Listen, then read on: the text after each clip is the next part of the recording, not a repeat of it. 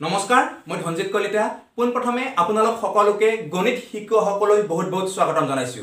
বন্ধুসকল যোৱা কেইদিনমানৰ পৰা মই আপোনালোকলৈ গণিত বিষয়ৰ ওপৰত কিছুমান সৰু সৰু ভিডিঅ' দি আছো আৰু আপোনালোকে ভিডিঅ'বোৰ আকোৱালি লোৱাৰ বাবে সঁচাকৈ মই বহুত উৎফুল্লিত হেহে মই আপোনালোকলৈ জনাইছো অলেখ অযুত ধন্যবাদ আগৰ ভিডিঅ'বোৰ আকোৱালি লোৱাৰ দৰে অনাগত দিনত যিবোৰ আপোনালোকলৈ ভিডিঅ' দি থাকিম সকলোবোৰ ভিডিঅ' আপোনালোকে আকোৱালি ল'ব বুলি মই আশা ৰাখিছো বন্ধুসকল আজি আমি এই ভিডিঅ'টোত কথা পাতিম ভগ্নাংশৰ ওপৰত আসলতে ভগ্নাংশ কি হয় ভগ্নাংশবোৰ আমি কেনেকৈ যোগ কৰিব পাৰো ভগ্নাংশ আমি কেনেকৈ বিয়োগ কৰিব পাৰো সেই সম্পৰ্কে আজি আমি বহলভাৱে এই ভিডিঅ'টোত কথা পাতিম আপোনালোকে সম্পূৰ্ণকৈ ভিডিঅ'টো চাই থাকিব আৰু যদিহে আপুনি এতিয়ালৈ এই ভিডিঅ'টো লাইক কৰি দিয়া নাই তেনেহলে ভিডিঅ'টো এবাৰ লাহেকৈ হলেও লাইক কৰি দিয়ক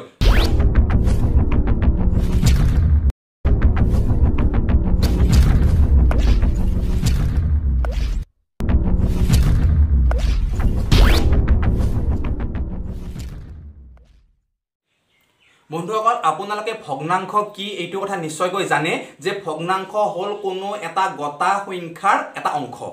মই আপোনালোক চিত্ৰত দেখুৱাই দিছো যে ভগ্নাংশ আমি কেনে কি কও ধৰক আমি কিবা এটা চিত্ৰ আঁকিলো ধৰক এইটো এটা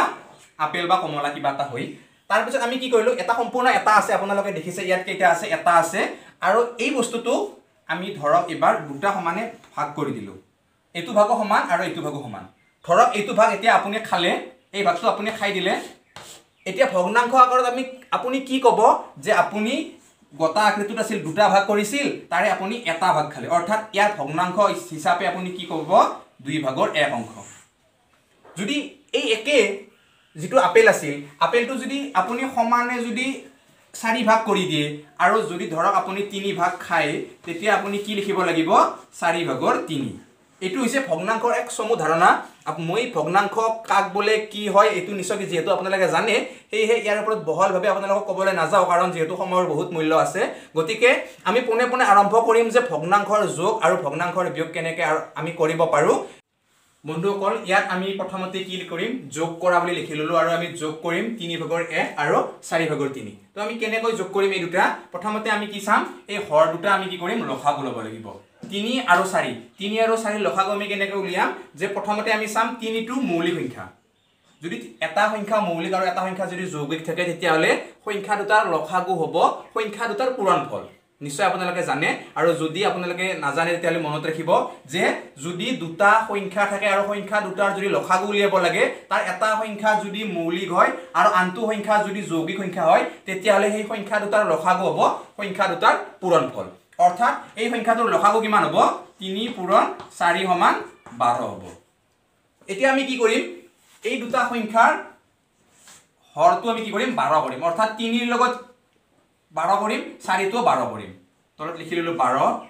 3 ৰ লগত কিমান পূৰণ কৰতে 12 হল 3 ৰ লগত আমি 4 পূৰণ কৰিছিলো 12 হল গতিকে আমি 1 ৰ লগত কিমান পূৰণ কৰিব লাগিব 4 পূৰণ কৰিব লাগিব অৰ্থাৎ 1 পূৰণ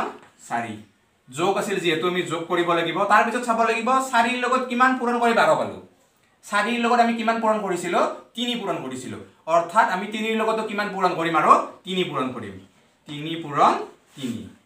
এতিয়া হল তলত 12 ওপৰত হল 1 4 গুণ 4 যোগ 3 3 গুণ 9 সমান 12 9 4 13 অৰ্থাৎ এই ভগ্নাংশটোৰ উত্তৰ হ'ব 12 ভাগত 13 নাইবা আপুনি লিখিব পাৰে 1 সমস্ত 12 ভাগৰ 1 এইটো হ'ব উত্তৰ অৰ্থাৎ এইটো 12 ভাগৰ 13 এইটো হৈছে ভগ্নাংশৰ যোগ কৰা পদ্ধতি আপোনালোকক আৰু এটা উদাহৰণ হিচাপে বুজাব ওলাইছো এবাৰ আমি বেলেগ ভগ্নাংশ চাম ইয়াতকে ডাঙৰ সংখ্যা চাম গতিকে আপুনি কেনেকৈ কৰিব আপোনালোকে সম্পূৰ্ণকৈ চাই থাকিব বন্ধুসকল এইবাৰ আমি অন্য এটা উদাহৰণ লৈছো আৰু এইবাৰ আমি কি লৈছো 12 ভাগৰ 5 যোগ 15 ভাগৰ 7 যোগ 18 ভাগৰ 6 এইকেইটা ভগ্নাংশ যোগ কৰিলে আমি কিমান পাম এইটো আমি উলিয়াম তো প্ৰথমে কি কৰিম ভগ্নাংশ বিলাকৰ আমি কি কৰিম লসাগু উলিয়াম আৰু যেটো ভগ্নাংশৰ সহজ পদ্ধতি আছিল লসাগু উলিওৱা সেইটো আছিল চুটি হৰণ নিয়মত আমি কি কৰিম 12 15 আৰু 18 এই তিনিটা সংখ্যা কিহেৰে আমি ডিভাইড কৰিব পাৰো অৰ্থাৎ আমি এই তিনিটা সংখ্যাক আমি দেখিলো যে 3 ৰে আটাইকেইটা সংখ্যাকে আমি কি কৰিব পাৰো হৰণ কৰিব পাৰো কি লিখিম আমি 3 4 গুণ 12 3 5 গুণ আৰু 3 6 গুণ 18 এইবাৰ আৰু চামি কিহেৰে যাব 2 ৰে যাব 2 ৰে দুবাৰ যাব 5 টো নাযায় আৰু 6 টোক যাব কিমান 3 বাৰ যাব অৰ্থাৎ এই সংখ্যাটোৰ লসাগু কিমান হ'ব আটাইবোৰ সংখ্যা আমি কি কৰিব লাগিব পূৰণ কৰিব লাগিব 2 3 গুণ 6 6 2 গুণ 12 12 5 গুণ 60 আৰু 60 3 গুণ কিমান হ'ব 180 এই সংখ্যা তিনিটাৰ লসাগু হৈছে 180 অৰ্থাৎ আমি কি কৰিব লাগিব এইবাৰ আমি এই গোটেই সংখ্যা কেইটাৰ যেটো হৰ আছে হৰটো আমি 180 কৰিব লাগিব আমি তলত কি লিখিলো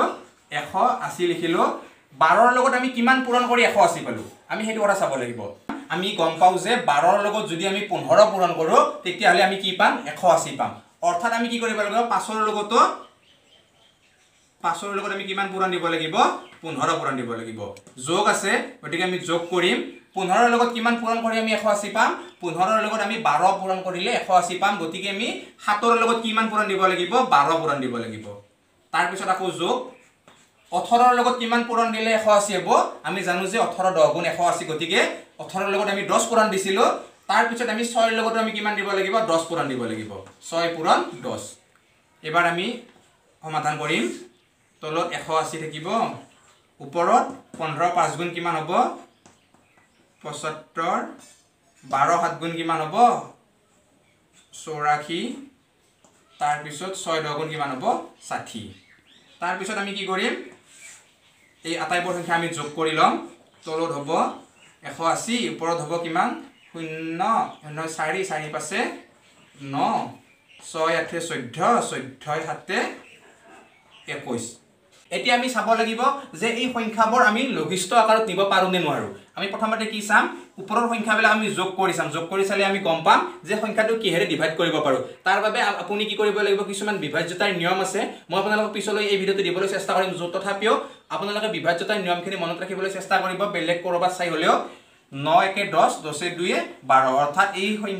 ওপৰৰ যেটো সংখ্যা আছে সংখ্যাবিলাকৰ অংকবোৰৰ যোগফল হৈছে 12 আৰু যদি সংখ্যাবোৰৰ অংকবোৰৰ যোগফলটো যদি 12 হয় তেতিয়া হলে কি হয় সংখ্যাটো 3 ৰে আমি হৰণ কৰিব পাৰো আৰু আমি তলত দেখা পালো 9 1 8 1 9 গতিকে 9 টোক আমি 3 ৰে ডিভাইড কৰিব পাৰো গতিকে আমি দুটা সংখ্যাকে 3 ৰে আমি ডিভাইড কৰিম কিমান হ'ব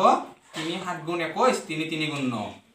3 6 গুণ 18 3 0 গুণ 0 অৰ্থাৎ আমি কিমান পালো ভগ্নাংশটো পালো 60 ভাগৰ 73 আমি 73 টো আৰ কি কৰিব নোৱাৰো লঘিষ্ঠ আকাৰত নিব নোৱাৰো গতিকে এই ভগ্নাংশ বিলাকৰ যোগফলৰ উত্তৰ কিমান হ'ব 60 ভাগৰ 73 হ'ব নিশ্চয় আপোনালোকে বুজি পাইছে নহয়নে আৰু যদি আপোনালোকে বুজি পোৱা নাই তেতিয়া হলে আপোনালোকে পুনৰ প্ৰথমলৈ যাওক যাই কিনে আকৌ এবাৰ ভিডিওটো চাওক তেতিয়া নিশ্চয়কৈ বুজি পাব আৰু ভিডিওটো চাই কেনে পাইছে মোক কমেন্ট কৰি জনাব যদি লাইক কৰে তেনেহলে ভিডিওটো এবাৰ লাইক কৰি হলে লাইক কৰি মোক উৎসাহ অলপ বঢ়াব বুলি মই আশা ৰাখিছো বন্ধুসকল এইবাৰ আকৌ বেলেগ এটা উদাহৰণলৈ যাম আৰু সেই উদাহৰণত নিশ্চয় আপোনালোকে ইয়াতকৈ আৰু ভালকৈ বুজি পাব বুলি মই আশা কৰিছো গতিকে আহক আমি অন্য এটা উদাহৰণলৈ এইবাৰ আগবাঢ়ো বন্ধুসকল এইবাৰ আমি পুনৰ আকৌ এটা উদাহৰণ লৈছো আৰু এইবাৰ আমি কি লৈছো 8 ভাগৰ 7 16 ভাগৰ 3 আৰু 24 ভাগৰ 15 এই তিনিটা সংখ্যা আমি যোগ কৰিলে আমি কেনেকৈ যোগ কৰিম তো পোন প্ৰথমে কি কৰিব লাগিব হৰবিলাকৰ আমি লসাগুটো উলিয়াই ল'ব লাগিব আৰু লসাগু আমি কেনেকৈ উলিয়াম ইয়াত লিখিম আমি 8 তাৰ পিছত লিখিম 16 তাৰ পিছত লিখিম আমি 24 আটাইবোৰ সংখ্যাকে 2 ৰে আমি হৰণ কৰিব পাৰো গতিকে 2 4 2 8 2 12 2 ৰে আমি আটাইবোৰ সংখ্যাকে হৰণ কৰিলো এবাৰ দেখা পাইছো যে 4 আছে 8 আছে 12 আছে আটাইবোৰ সংখ্যাক 2 ৰে আমি আকৌ হৰণ কৰিব পাৰিম 2 ৰে দুবাৰ 2 ৰে 4 বাৰ 2 ৰে 6 বাৰ আকৌ আমি 2 ৰে হৰণ কৰিব পাৰিম 2 ৰে একবাৰ 2 ৰে দুবাৰ 2 ৰে তিনিবাৰ আটাইবোৰ সংখ্যা মৌলিক হৈ গল গতিকে আমি এই সংখ্যাবিলাক আমি হৰণ কৰিব নোৱাৰো আৰু গতিকে এবাৰ লসাগু কি হ'ব আটাইবোৰ সংখ্যাৰ কি হ'ব পূৰণফল হ'ব 2 2 গুণ 4 4 2 গুণ 8 8 1 গুণ 8 8 2 গুণ 16 16 3 গুণ কিমান হ'ব 48 অৰ্থাৎ 8 16 আৰু 24 ৰ লসাগু হৈছে 48 গতিকে আমি এবাৰ কি কৰিম এই সংখ্যাবিলাকৰ হৰটো আমি কি কৰিম 48 লিখি লম হৰটো লিখিলো আমি কিমান 48 8 ৰ লগত কিমান পূৰণ দিয়াতে 48 হল এটো চাব লাগিব 8 ৰ লগত আমি যি পূৰণ দিছিলো একেই সংখ্যাটো আমি 7 ৰ লগত পূৰণ দিম আমি জানো যে 8 ৰ লগত 6 পূৰণ দিছিলো আৰু 8 6 গুণ কিমান হৈছে 48 হৈছিল গতিকে আমি কি কৰিম 7 ৰ লগত 6 পূৰণ দিম যোগ 16 ৰ লগত আমি কিমান পূৰণ দিছিলো 48 হবলৈ আমি জানো যে 16 ৰ লগত আমি কি কৰিছিলো 3 পূৰণ দিছিলো 16 3 গুণ 48 গতিকে আমি 3 ৰ লগত কিমান পূৰণ দিম 3 পূৰণ 3 তাৰ পিছত আকৌ যোগ 24 ৰ লগত কিমান পূৰণ দিলে 48 হ'ব 24 ৰ লগত 2 পূৰণ দিলে 48 হ'ব গতিকে 15 ৰ লগত আমি কি পূৰণ দিম 15 পূৰণ 2 এবাৰ আমি সৰলটো কৰি লৈ লম তলত হ'ব 48 7 6 গুণ 42 যোগ 3 3 গুণ 9 যোগ 15 2 গুণ 30 এবাৰ আমি কি কৰিম এটো যোগবিলাক কৰি লম তলত হ'ব 48 ওপৰত হ'ব 0 9 9 2 11 1 হাতে গল 1 তাৰ পিছত 3 3 4 7 হাতে 1 অৰ্থাৎ আমি কিমান পালো 81 পালো ওপৰৰ সংখ্যাবোৰ যোগ কৰি এতিয়া আমি চাব লাগিব যে সংখ্যাবোৰ কি হয় লঘিষ্ঠ আকাৰত নিব পাৰিম নে নোৱাৰিম এই সংখ্যাটো আমি লঘিষ্ঠ আকাৰলৈ নিব পাৰিম নে নোৱাৰিম প্ৰথমতে আমি যোগ কৰি চালো যেহেতু ইয়াত 1 আছে 8 1 9 হল অংকৰতে যোগ কৰে 9 পালো আৰু তলৰটো পালো 8 4 12 অৰ্থাৎ দুটা সংখ্যা আমি 3 ৰে হৰণ কৰিব পাৰো যদি যোগফলটো যদি 3 ৰে হৰণ যোৱা সংখ্যা এটা ওলাই তেতিয়া হলে আমি 3 ৰে হৰণ কৰিব পাৰিম গতিকে এটো আমি 3 ৰে কিমান বাৰ যাব 3 দুবাৰ আৰু 3 7 বাৰ 27 ৰে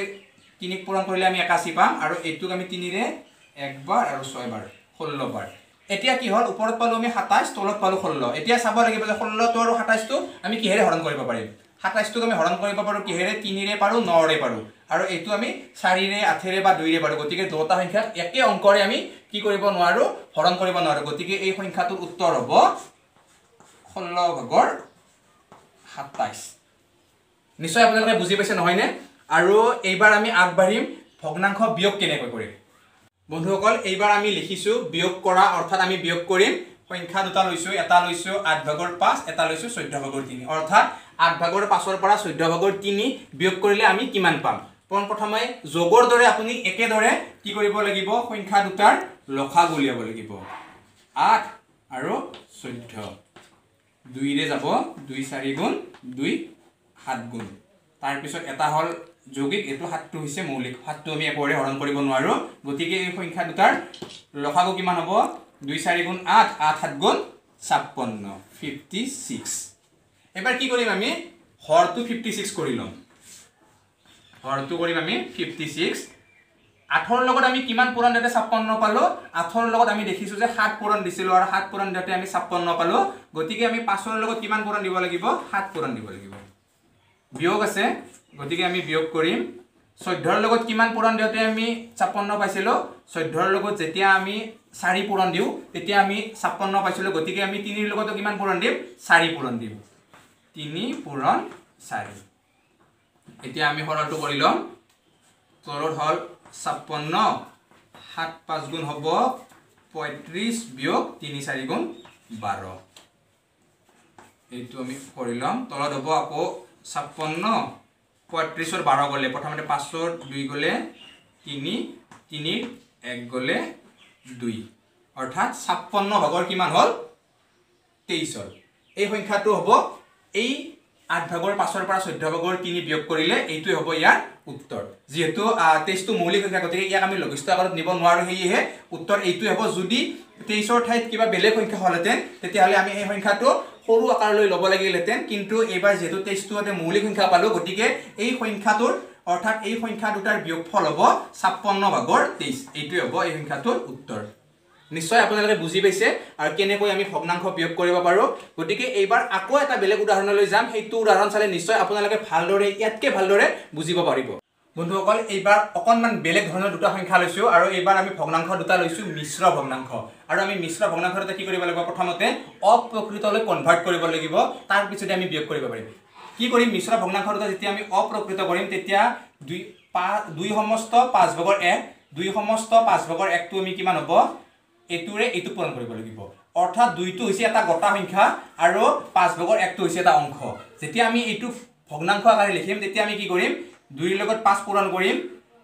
ভগ্নাংশৰ তলত আমি এতু লিখি ললোৱে এতু আছিল হৰটো 5 আছিল 5 এ থাকিব 2 5 গুণ 10 তাৰ পিছত কি কৰিব লাগিব লবটো যোগ কৰিব লাগিব 10 এ একে কিমান 11 পালো বিয়োগটো তো বিয়োগ হৈ গল 3 to 3 আমি এটা লিখিব লাগিব হৰটো তাৰ পিছত লব কি হ'ব এতুৰে এতু পূৰণ কৰিব লাগিব আৰু এতু যোগ কৰিব লাগিব 3 1 গুণ 3 3 1 4 অৰ্থাৎ আমি ভগ্নাংশ দুটা এবাৰ অপ্ৰকৃত ভগ্নাংশলৈ কনভাৰ্ট কৰিলো আৰু এতিয়া আমি যোগ কৰিবলৈ সুবিধা হ'ব তাৰ বাবে কি কৰিব লাগিব প্ৰথমতে আমি যি দুটা হৰ আছে সেই হৰ দুটা লসাগু উলিয়াব লাগিব আৰু আমি দেখিছো যে হৰ দুটা সংখ্যাই মৌলিক 3 টো মৌলিক আৰু 5 টো মৌলিক গতিকে কি হ'ব দুটা মৌলিক সংখ্যাৰ যেতিয়া লসাগু উলিয়াম তেতিয়া হ'ব মৌলিক সংখ্যা দুটাৰে পূৰণফল ইয়াৰ লসাগু হ'ব 5 3 গুণ 15 LCM কিমান হ'ব 15 হ'ব গতিকে আমি এবাৰ কি কৰিম ইয়াৰ যেটো তলৰ সংখ্যা হৰটো কৰিম আমি কিমান 15 5ৰ লগত কিমান পূৰণ দিতে 15 পালো 3 পূৰণ দিছিলো গতিকে আমি 11ৰ লগতে কিমান পূৰণ দিম 3 পূৰণ দিম যেহেতু বিয়োগ কৰিব লাগে বিয়োগ চিন 3ৰ লগত কিমান পূৰণ দিছিলো 15 হবলৈ 5 পূৰণ গতিকে ওপৰত আছে 4 পূৰণ 5 এটো হ'ব তাৰ পিছত এইটো আমি 15 টো হৰটো 15 লিখিম 11 3 গুণ হ'ব 33 বিয়োগ 4 5 গুণ হ'ব 20 এবাৰ 15 টোৰ ঠাইত 15 হ'ব ওপৰত 33 ৰ পৰা 20 গলে কিমান হ'ব 13 হ'ব আৰু এইটোৱে হ'ব এই সংখ্যা দুটাৰ বিয়োগফল